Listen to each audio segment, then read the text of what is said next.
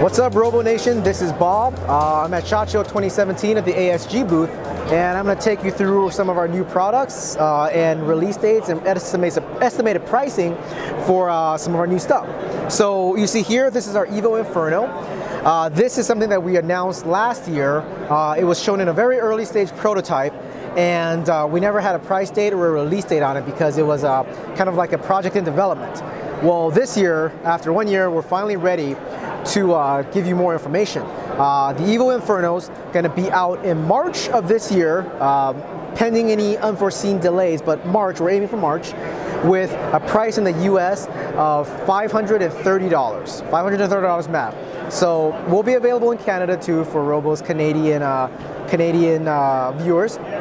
And what makes this thing so great is that it has a consistency of Inferno's Wolverine's Inferno Gen 2 engine that has a lot of improvements when it comes to consistency. It's paired with a custom chipset that lets it get the same 3-round burst function, actually a programmable burst function, not just 3-round, as well as empty magazine detection that you know from the ASG Evo. The reason why it took a year from development, from the prototype stage, is that actually HPA systems, even when they're drop-in, are very fickle when it comes to pairing it with a barrel and a hop-up.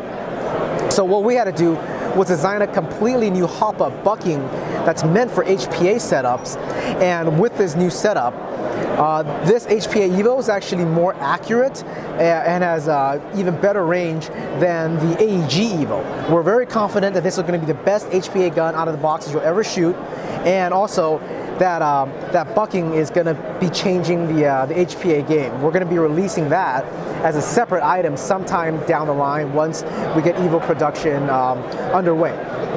So when you buy this in March, when it comes out, you're going to see it you know, with a standard mag. This is a high cap mag, so it'll have a standard 75 round mag, and then it won't have the regulator. So you'll get the gun itself. You need to provide your own regulator and airline and tank, but otherwise it's all ready to go, and we're confident that you're going to love it. So we're at our next station in our ASG booth, and the Evo family is getting bigger, both literally and figuratively. What we have, did I say literally? Literally and figuratively, there we go. What we have here is the EVO Carbine family.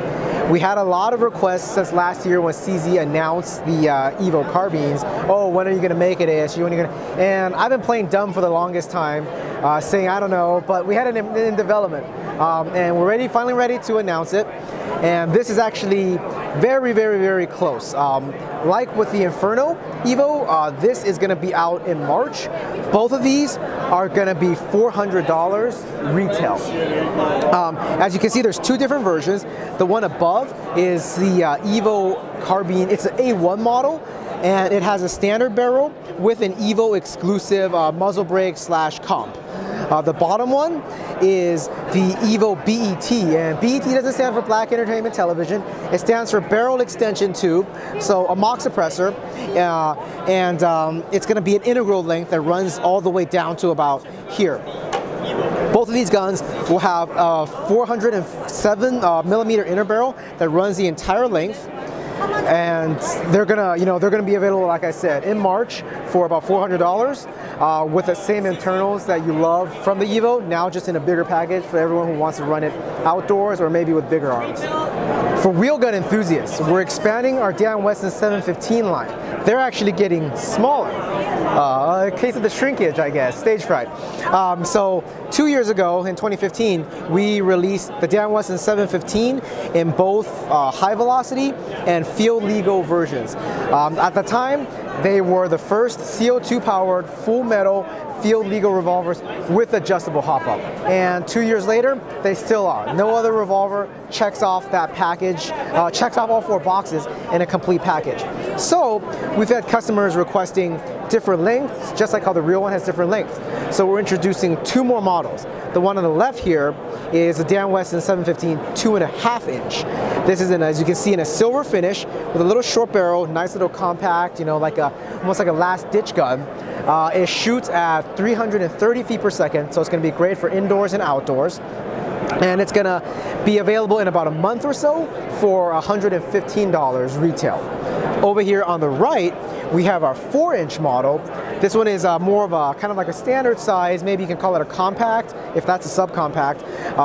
4-inch model with an integral accessory rail for your lasers, flashlights, or grenade launchers if you're crazy enough, one of those little tiny launchers. Same thing, adjustable hop up, comfy grip, CO2 powered, full metal. And this one's gonna shoot at about 400, so it's gonna be great for outdoor fields. And this price is going to be $125. So we joke that, if every time you want to gain 2 inches, you have to pay $10 more, because the original ones were $135.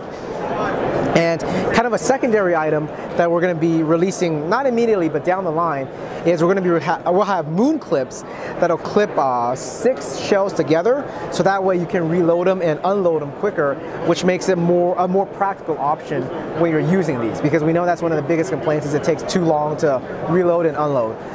And then the 4-inch model is actually available right now. We're shipping these out to ASG retailers during the show, announced and shipped, so you can't complain this time that we're waiting too long between announcement and actual availability. So you can get these from your favorite ASG authorized retailers, I would say next week, probably at the earliest.